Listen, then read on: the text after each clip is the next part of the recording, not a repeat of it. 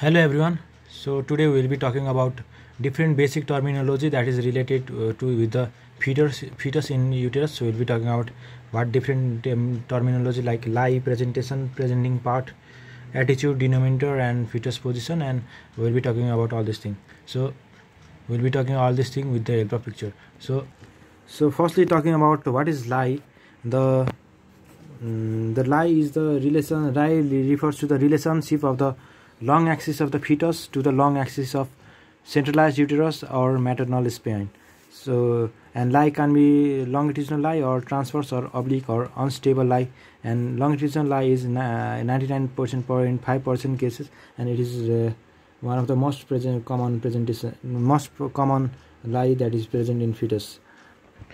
As we can see, this chart shows the different position of fetus. You can see this is a relationship of the long axis of the fetus with the relations of long axis of centralized uterus is known as, or maternal spine is known as lie, and the longitudinal lie is most common. And this is also longitudinal, although it looks oblique. Here you can see this uterus is just uterus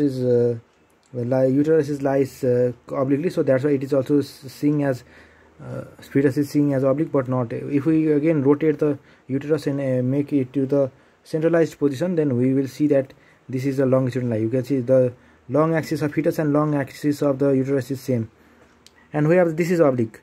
The uterus is in the normal position and the fetus is in the oblique. The long axis of fetus with the maternal spine or uterus is oblique. So this is known as oblique lie.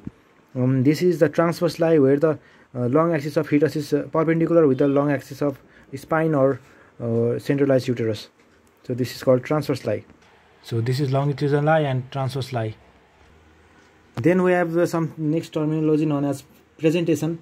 And presentation is known as the part of fetus which occupies the lower pole of uterus or pelvic rim, and it is called presentation of fetus. And accordingly, the presentation may be cephalic or breech presentation or soldier or other.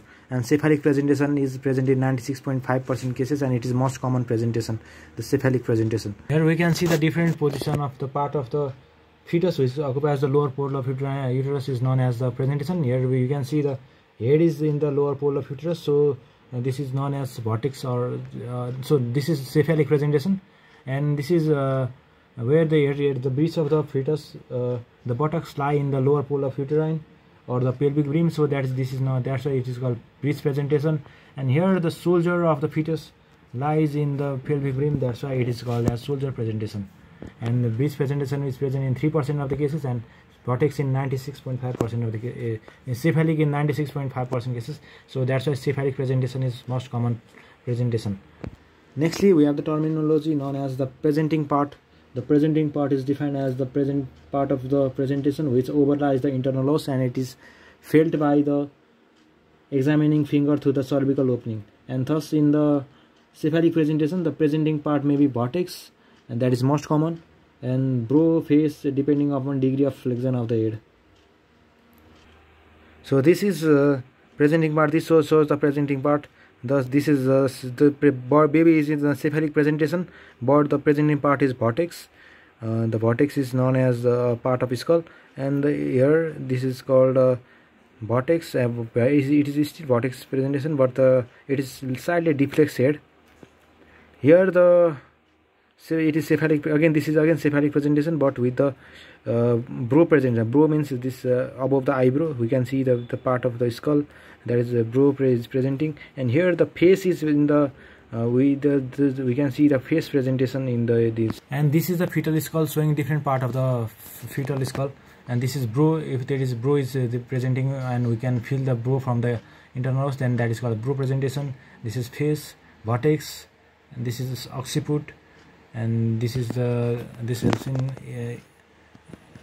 locating the presenting part of the fetus. Similarly, in the breech presentation, it may be flexed, complete breech, extended, the frank breech, or foot may be present, that is known as footling.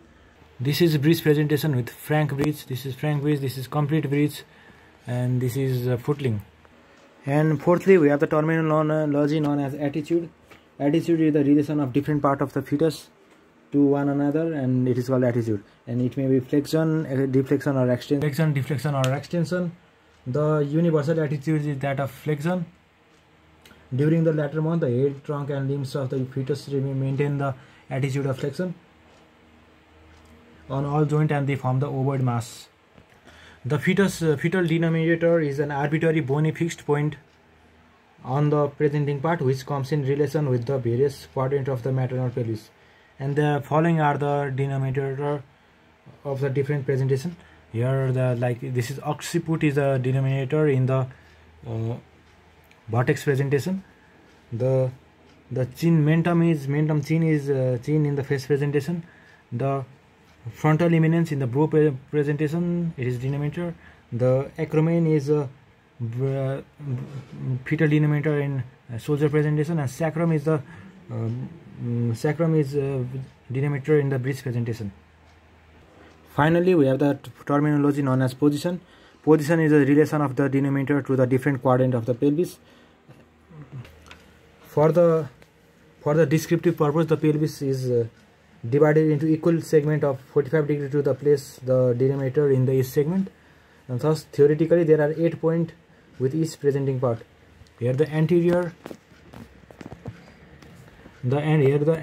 posterior, and left and right position is referred in relations with the maternal pelvis, with the mother in the erect position. However, some have retained the conventional description of 4 vertex presentation.